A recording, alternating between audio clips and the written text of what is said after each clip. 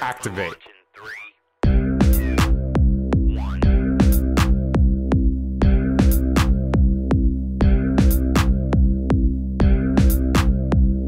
Rice Jackson tutorials.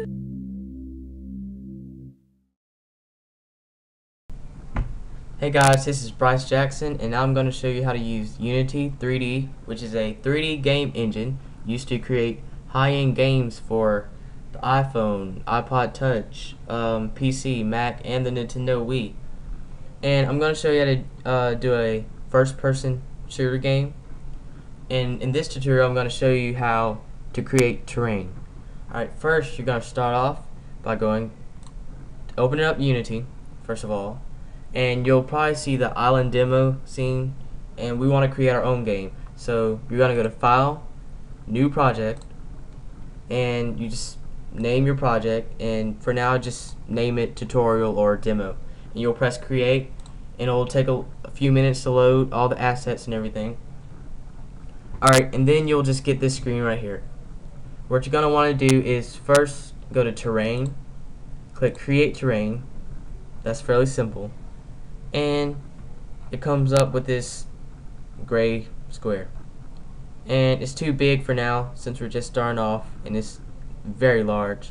So we're going to go to Terrain, Set Resolution, and change the width and the length both to 100.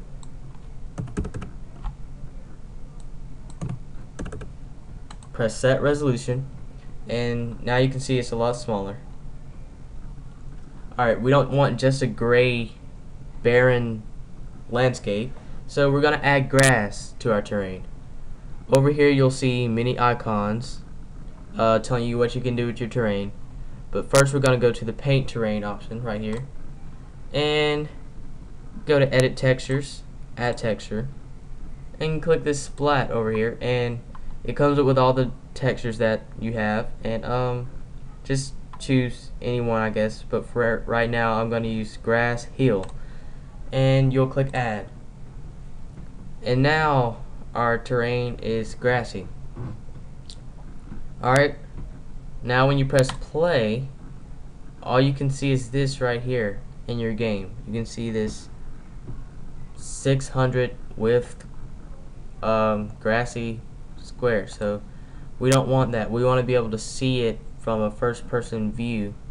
So you're going to go over here to your project view, and you'll see standard assets. You'll want to click that triangle, and you'll see prefabs, and you'll see all the rest of this stuff. And you want to click the prefab triangle, and you'll see a first person controller prefab. And what you want to do is drag this over onto your terrain, and by default it won't be in a good position where you can see it, but press F to focus on your character. And as you can see, mine's right from the edges, and to get that, yours probably won't be like this, but you want to go to position, and for the X value you want to have 5, for the Y value you want to have 1, and for the Z value you want to have 5.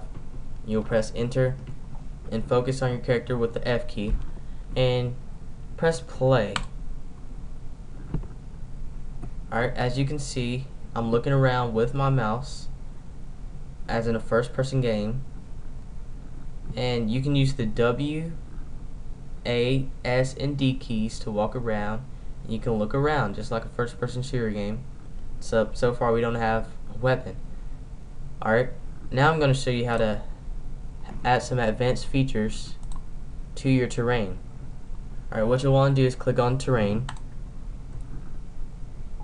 and you'll want to click on this icon. It's the raise and lower the terrain height icon, and you'll want to use this second brush right here, and you can change the brush size around.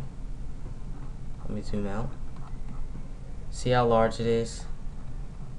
And just for the purpose of this tutorial, I have a full 100 size brush, and I'm gonna make a kind of a mountain. Just click where you would want it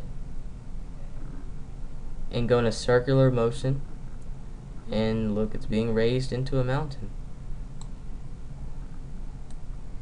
And I'm going to do this around here a little bit.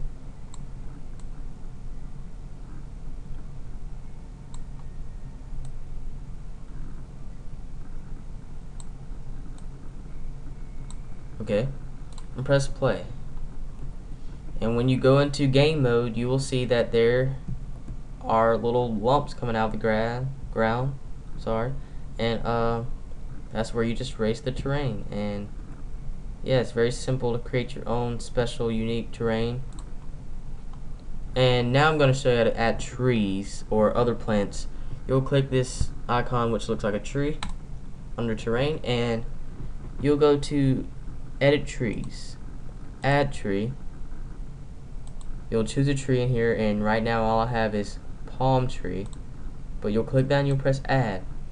And the brush size, like again, shows you the area which you want to select, the density, basically how many trees you want in that area, and tree height and tree width. And I'm gonna have a pretty thick tree. My height's 100, and you're just gonna press somewhere, even on these mounds, and there you have trees on your little island. Of course, the more trees and more landscape you have, the slower it will go. But my computer's pretty fast, so I have plenty of trees now and mountains. So there you have it. And the last thing for this terrain tutorial is going to be adding light to your scene, because it's really dark in there. So what you'll want to do is go to Game Object, Create Other, and Point Light. And you'll want to go over here and change the range really high, pretty much the size of the whole island.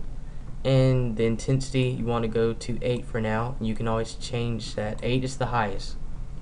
And so you want to go to your move tool, which is right here, and to do that on your keyboard, just press W.